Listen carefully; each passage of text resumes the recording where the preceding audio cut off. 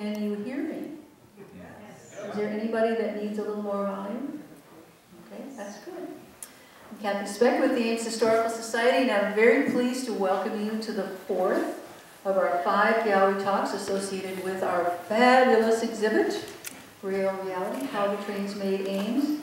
You are surrounded on the outer walls by that exhibit, and if you have not had a chance to browse and learn from the exhibit, I hope that you will stay for a little while after the lecture or come back, because there's a lot to absorb. And of course, across the hall, several wonderful models for you to enjoy. I wanted to thank especially our partners here at the Octagon for their cooperation and enthusiasm for helping us to present this very large exhibit to the Ames community on the sesquicentennial of the Union Pacific Railroad. I also want to thank some of our sponsors, our grant-giving organizations. Brenda, I'm not saying this because you were here. I've said this every time. But we are very grateful to the Union Pacific Foundation for a major grant, also the Alliant Energy Foundation, and the Ames Convention and Visitors Bureau Community Grant Program. So we are very thankful for that extra funding because they really made the difference between doing this show and not being able to do it at all. And as you came in, you noticed some absolutely gorgeous publications that Brenda has provided. Union Pacific Sesquicentennial Mementos. And I see the stack of calendars is quite low. Those are really keepsake calendars with the history of the railroad on each successive page.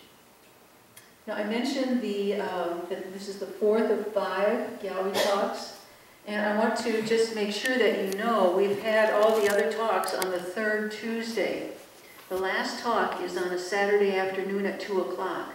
And the reason that we made that change was to accommodate a younger audience.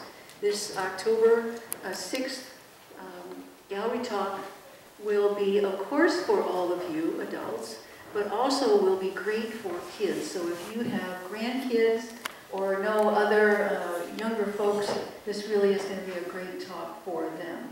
So make sure that you have spotted that sort of wrinkle in the schedule, that it's a Saturday presentation. But we are very pleased to have Brenda Mainwaring here. Brenda is from Council Bluffs originally. She has her bachelor's and masters from the University of Iowa. She joined the Union Pacific Railroad in 1997 in government affairs, and in 2001 moved into a program management position. And while she was in that spot, she had the great fun and challenge of developing the Union Pacific Museum in Council Bluffs. So she's very familiar with that particular facility. Have any of you visited the Council Bluffs Museum? Oh, right. Now the rest of you must go. This is a wonderful, wonderful museum, and definitely worth the trip. Okay. And plan plenty of time and go. Another project that Brenda managed was overseeing the Union Pacific's role as a supplier to the 2002 Olympic Winter Games in Salt Lake City.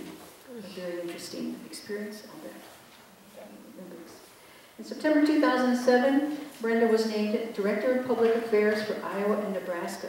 And in that role, she is responsible for community affairs, government relations, and charitable giving from Clinton, Iowa to Scottsbluff, Nebraska.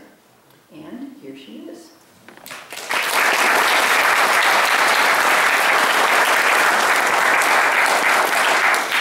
Well, I'm very happy to be here tonight and very gratified to see all of you here. Thank you so much for coming out here to learn a little bit more about the Union Pacific. I do want to point out that the calendars are 2012 calendars.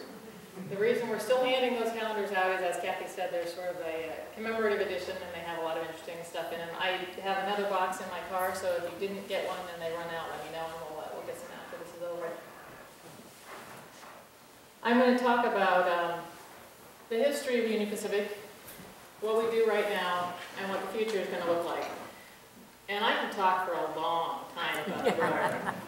So I want this to kind of meet your interests. I think there's probably a lot of very knowledgeable people here in this audience, so I encourage you to redirect me with your questions. I'm more than happy to take questions as I'm speaking, and I'll just kind of tell you about what's going on, and then raise your hand and wave it around if I don't notice you. First question has been, what is this train hauling? And I know at least a couple of you know because I gave you the answer. Anybody else?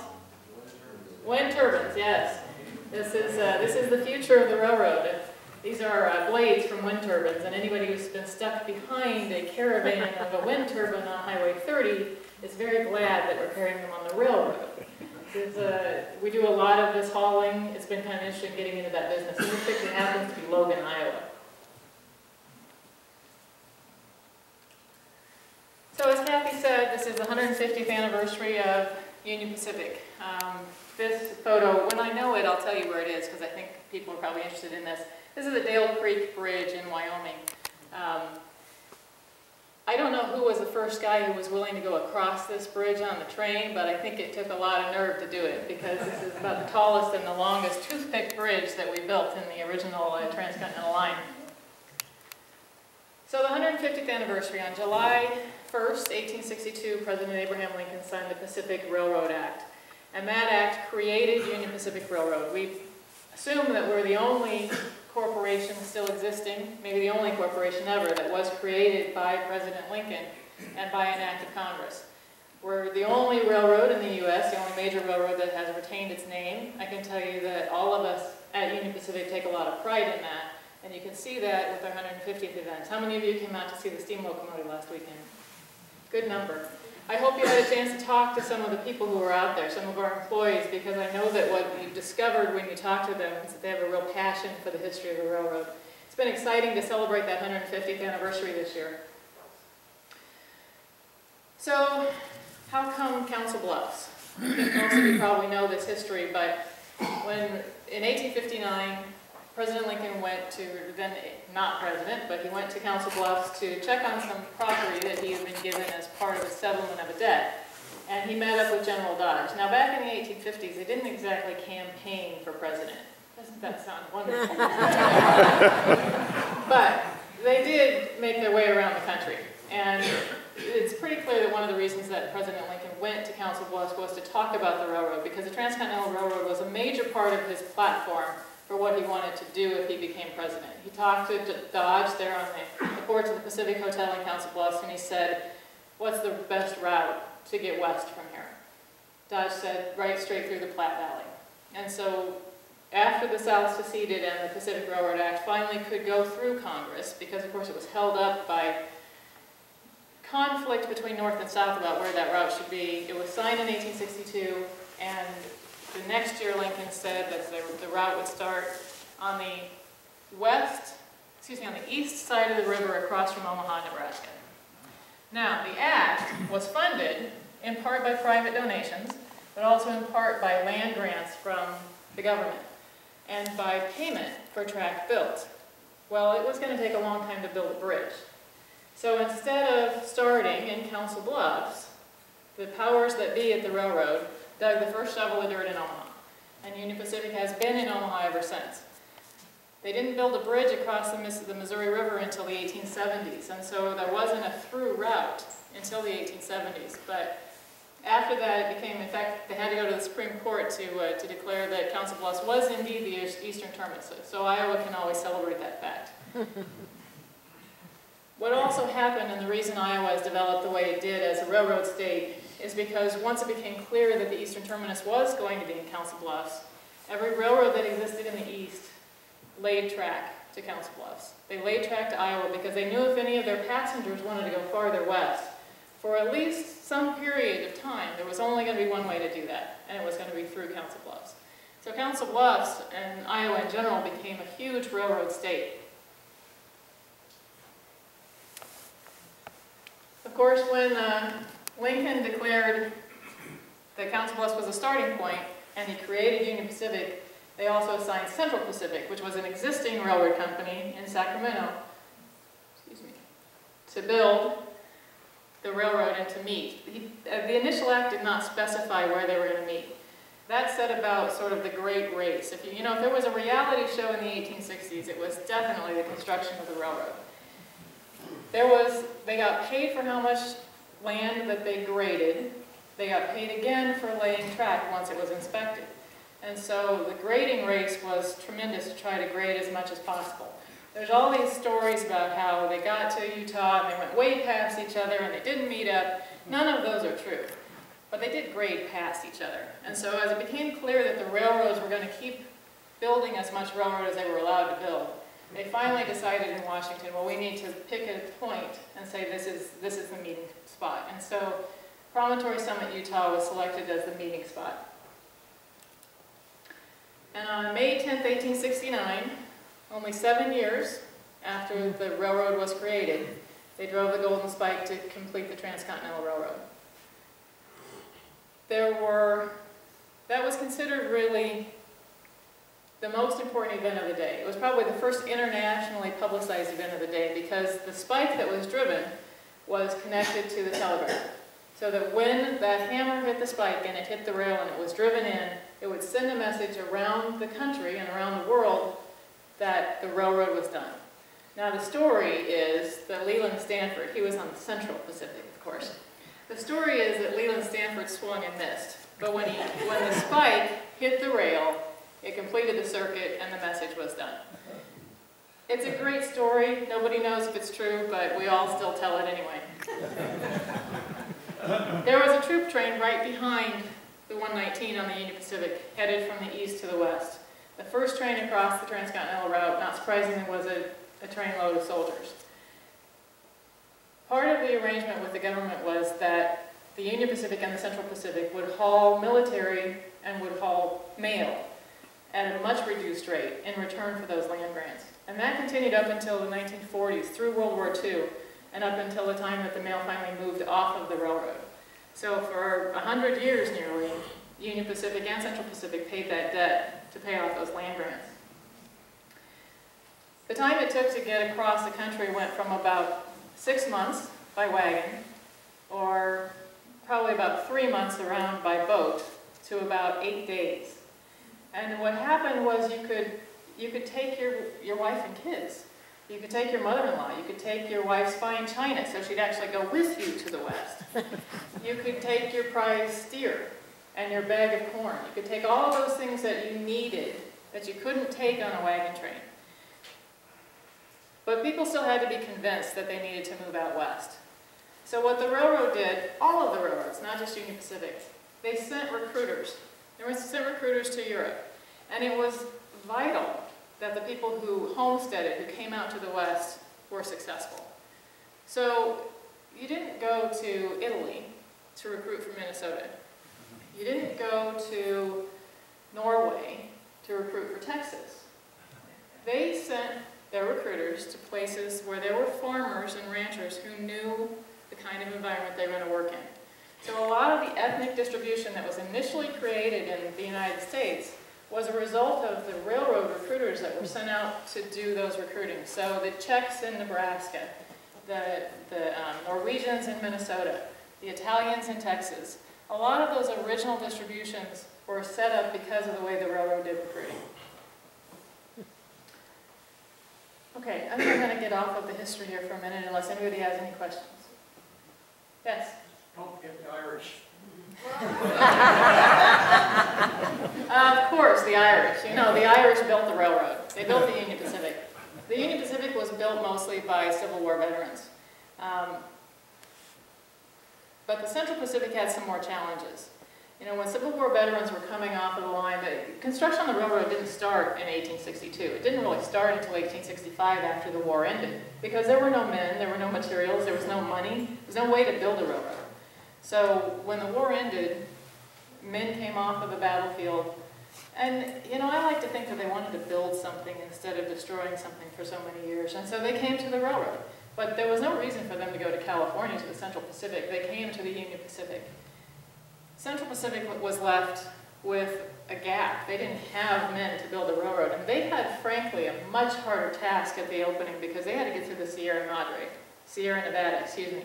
They had to get through the Sierra Nevada mountains. They didn't have anybody to build it.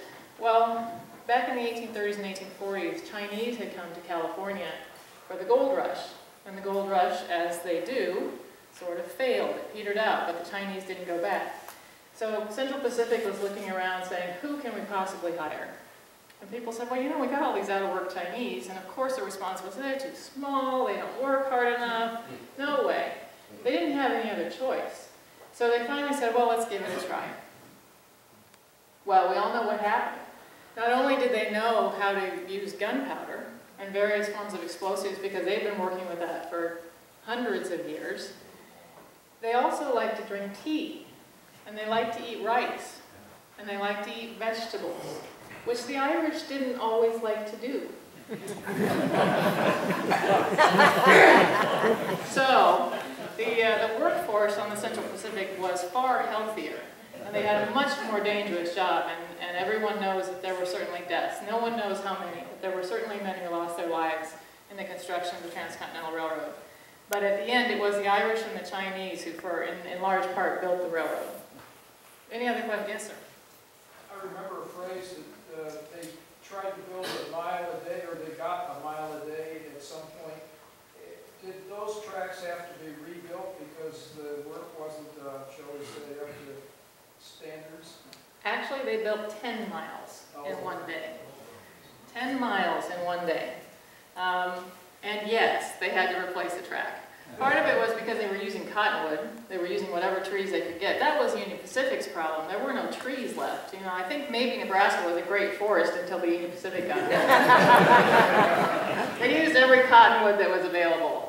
And then they had to get supplies. So they had train loads of supplies coming behind them, and they were dependent on those supplies in order to construct the railroad. They moved fast.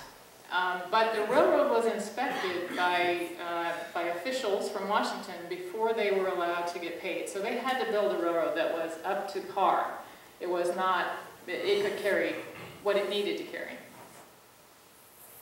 On the Union Pacific part, how much mechanical steam shovels and that were used versus hand labor?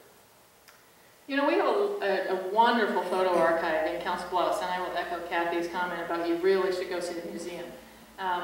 The photo archives show men with wheelbarrows, but they also show steam shovels on the back of these train loads of equipment. So I think they had equipment that they could use to get through, but there was a lot of hand labor going on as well. Does anyone know what the weight of the rail, the original rail was on the railroad, a 25-pound rail? Does anyone know? Otherwise I'm going to make it up. Actually, I think it was probably in the 40s. I think the weight of the rail was in the 40s. Okay, I'm going to move on then. So, fast forward 75 years. I always tell people that the railroad industry, you know, it was really the first corporate industry in the United States. It was the first endeavor that was built by private investment. The first endeavor that was a national effort, that was a public-private partnership. It was unionized early. We created some of the first healthcare system. We had railroad retirement before there was Social Security. We did everything wrong before anybody else had the opportunity to do it. So the railroads as an industry was very tightly regulated. There were a lot of reasons for that. But it became a stranglehold on the railroad industry. There was no room left for the rail industry to do what it needed to do to move into the modern era. And many of you may remember, in the 60s and 70s, there would be standing derailments. A car would be sitting on the track, and the track would just go out from underneath it. Railroads were going bankrupt at a really alarming rate. And Washington said, you know, we need to deal with this, or we're not going to have a railroad industry left. And so in 1980, the Staggers Act was passed. And the Staggers Act essentially said, railroads are businesses, and they need to be able to function as businesses. They need to be regulated because they serve the national good, but they need to be able to manage their business in a way that will allow them to survive. And you can see from this chart what happened after the Staggers Act was passed. Productivity increased dramatically. The volume increased. Revenue actually went down. Although with productivity and volume up, we still were making money. And the price went down. So if you were shipping a carload of goods in 1980, you ship the same carload of goods now, it would cost you less in adjusted dollars. So it was a tremendous saving grace for the rail industry. and it set us on a path for the future. Now there are 7 large railroads left in the country. There are 4 major railroads, 2 in the east and 2 in the west. The CSX and the Norfolk Southern in the east, the BNSF and the Union Pacific in the west. By most measures, Union Pacific is the largest of all the railroads. Altogether, there are another 23 regional railroads. The Iowa Interstate would be an example of a regional railroad operates in more than one state. There's lots of short lines, too many to list, but the Iowa Northern would be an example. The Boone and Singing Valley is a short line, it's all freight. There are lots and lots of railroads left, but only 7 major railroads left. The other 3 are the KCS, the Canadian Pacific, and the Canadian National. 180,000 miles, you see the freight cars, total number of employees. That $12 billion invested in 2011 is in capital. I'm going to talk a lot more about that. It is privately owned. We are taxed as a private corporation, and generally speaking, we're not government subsidized. Now what that means is we do all of our own business without government subsidy, but where there is a project that the government has asked us to undertake, high-speed rail being an example, the government typically pays for their portion of the investment. So there are folks who give a lot of thought to what does the railroad get out of this and what does the public get out of this, and they divvy up the cost. But generally speaking, there's no government subsidy. Union Pacific, as I said, is the largest by most measures. You can see the various statistics up there, about 45,000 employees, 25,000 customers. We have access to all of the interchanges with the Mexican border, and we have access with all of the West Coast ports and also New Orleans and Houston. And in Iowa, we're the largest railroad in Iowa. Iowa's very unique, and Peggy Bear in the back of the room is one of the reasons why. Because Iowa recognized in the 70s and 80s that if they lost their railroads, they would lose a lot of their economic development potential. And so the Iowa DOT stepped in and took action to make sure that a lot of the routes were protected. This is the original Chicago Northwestern route, and this is the piece that Union Pacific acquired with its merger through Chicago Northwestern. It gets very complicated, and I'm going to be wrong, and there are people in the room who know more than I do, but the Rock Island, the Minneapolis and St. Paul, a lot of different conglomerates came into creating what you see here as a modern Union Pacific. But this is the part I want to draw your attention to. If you look at a map of Union Pacific,